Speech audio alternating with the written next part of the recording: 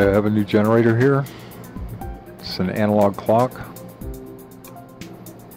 Just go ahead and drag it in. I need to go over some features and things you have to deal with.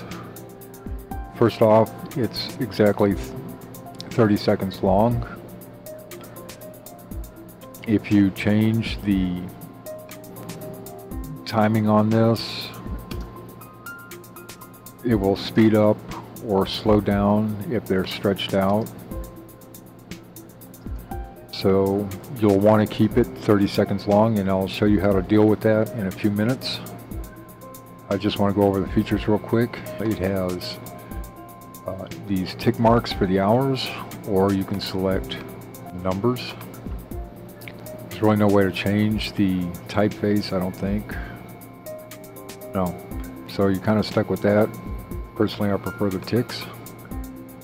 You can show or hide the second hand, which will come in handy if you do a lot of like fast forward effects or something like that, and you won't have that second hand flying around. That's up to you. You can tick the seconds like this,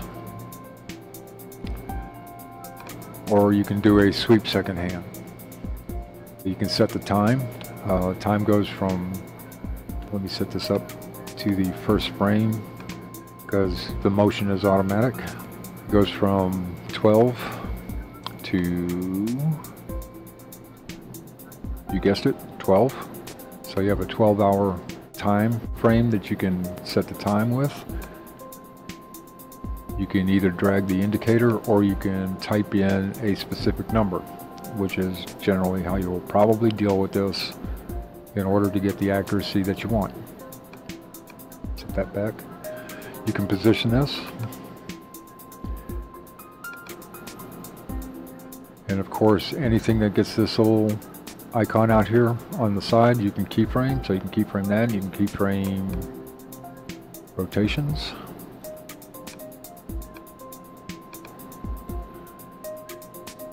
You can scale it. It scales well because it's all Bezier features. The drop shadow works on the ticks in the hands, but not the face. I have this applied here, and you can see there's no drop shadow on the face. You have typical drop shadow controls here. You can change the colors of the various features. Face, hands. This is actually a tick accent.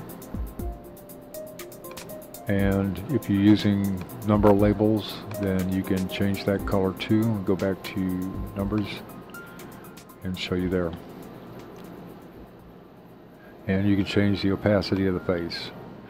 So if you just need the clock, which is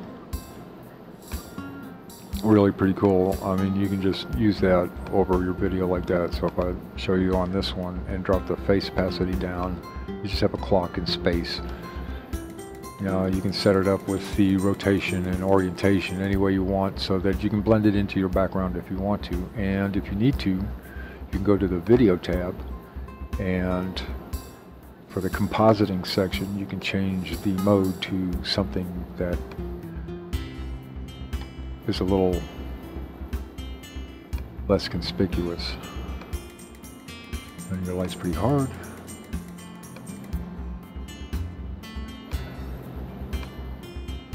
And things like that.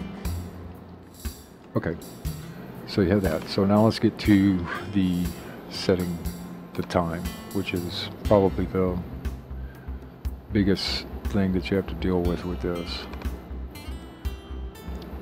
Let's go back to the first frame. You need to be on the first frame generally if you're going to animate this, especially.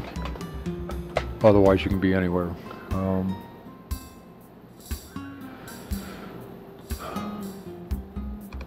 Set this to 100,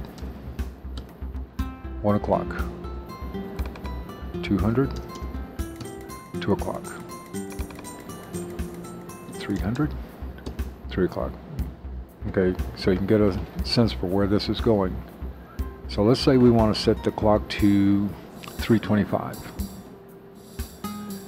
Well, pull out your trusty calculator and we'll clear all this. So 3:25, so we have 25 minutes past the hour, and we'll go to 25 divide 60. And then we'll multiply this by 100, just for clarity. So we need whatever the hour is, 341.666.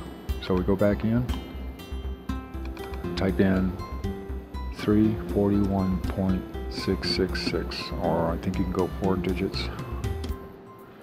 And you have set the time to 3:25. So what if you want to set this to 3:25 and 40 seconds? Well, let's make it interesting. 42 seconds. Go back to your calculator. 42 seconds divided by 60 plus 25 minutes. Now divide that number by 60 times 100 plus whatever hour you want. It would be 342.8333. Okay, so we'll have 342.8333. And you have set the time to 3:25 and 42 seconds.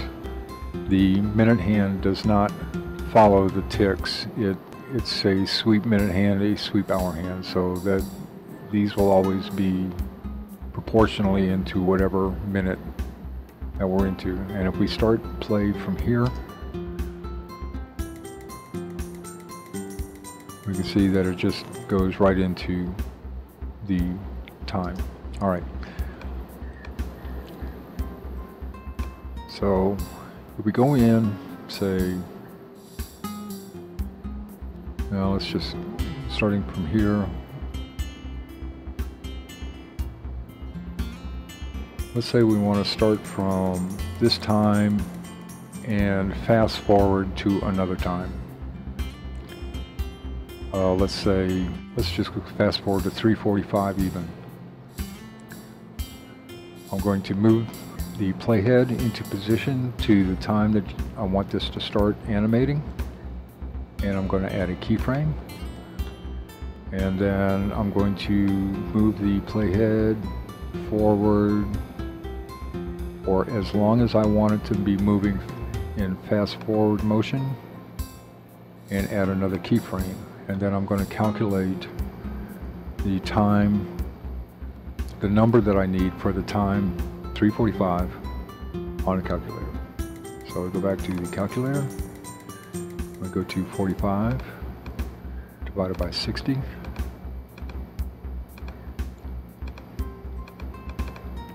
So I need 375.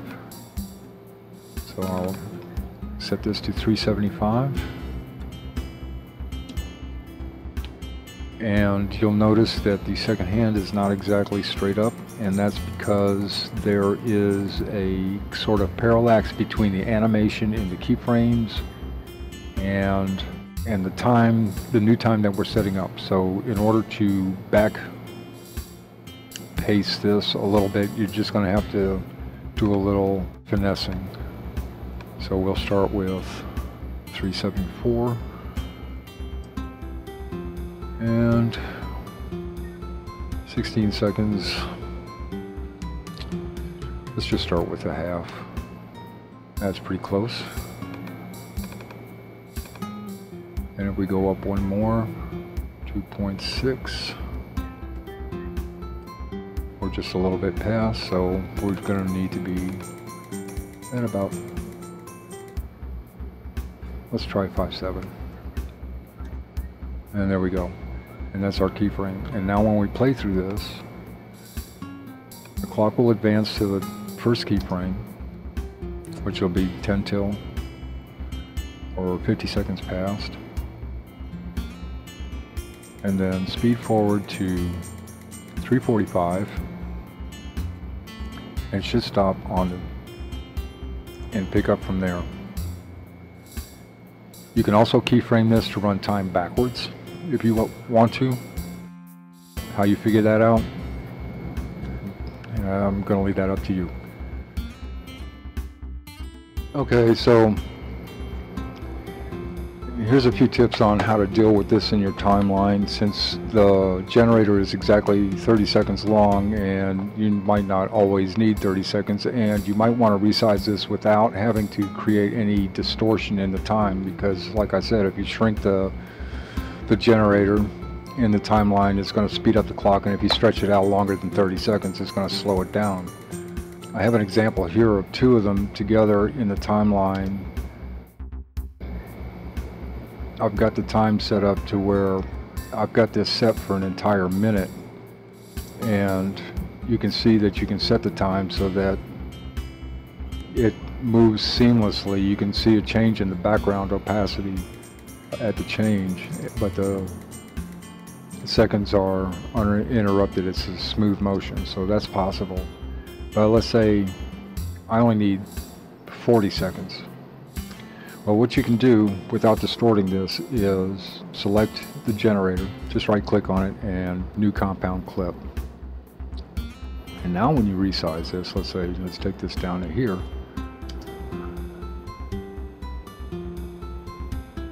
The time doesn't change, okay? So you can use a compound clip to keep the animation exactly right, and you won't have to deal with sections of your generator hanging out in places and trying to pile things on to disguise it or anything like that. Put a little fade out on this.